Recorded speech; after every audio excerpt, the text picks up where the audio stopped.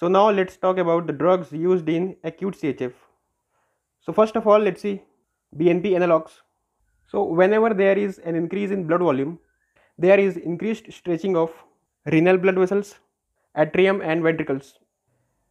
This stretching causes secretion of hydralazine by renal blood vessels and ANP by atrium and BNP by ventricles.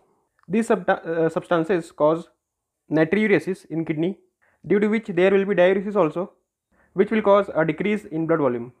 These substances also affect the blood vessel to cause vasodilation. These effects will cause a decrease in blood flow to the kidney and to the heart.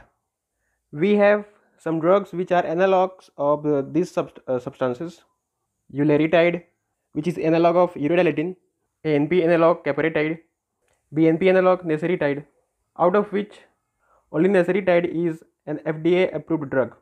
So what effect these drugs do? Just like BNP, these drugs decreases the blood flow to the heart and kidney, due to which there is decrease in pulmonary edema. So talking about neseritide, it is always given intravenously because they are peptides, so cannot be given orally. It is used in pulmonary edema caused by acute CHF. These drugs are metabolized by an enzyme, neutral endopeptidase. This enzyme is inhibited by a drug known as sacubitril. The sacubitril is used along with valsartan in chronic CHF to decrease the mortality. Neseritide also causes vasodilation, that's why their side effect is hypotension. So now let's see the second class of drugs, that is phosphodiesterase 3 inhibitors. This enzyme phosphodiesterase 3, what they do? They metabolize cyclic AMP in heart and blood vessels. So when we will give this drug, cause increase in cyclic AMP in heart and blood vessels. That's why they act as positive inotrope and vasodilators both. That's why they are known as inodilators.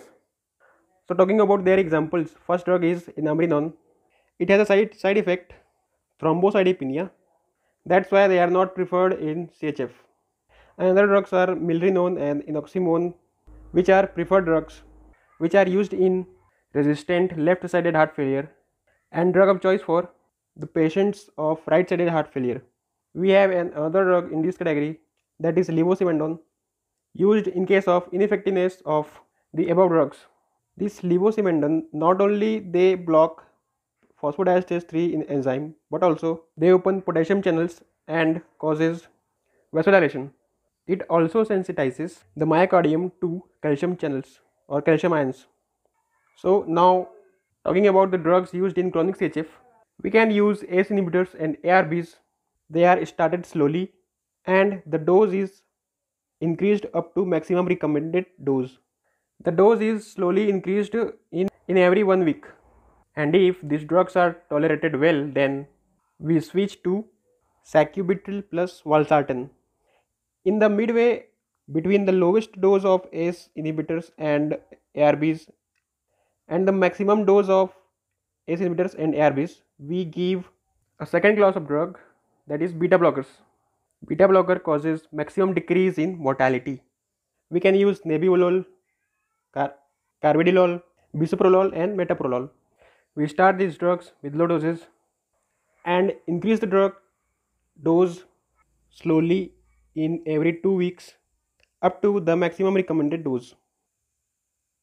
The third line drug that we have is Spironolactone, then Ivabradine, then Adine plus hydralazine. In the next video we will discuss about the drug digoxin, which is basically used for the symptomatic relief.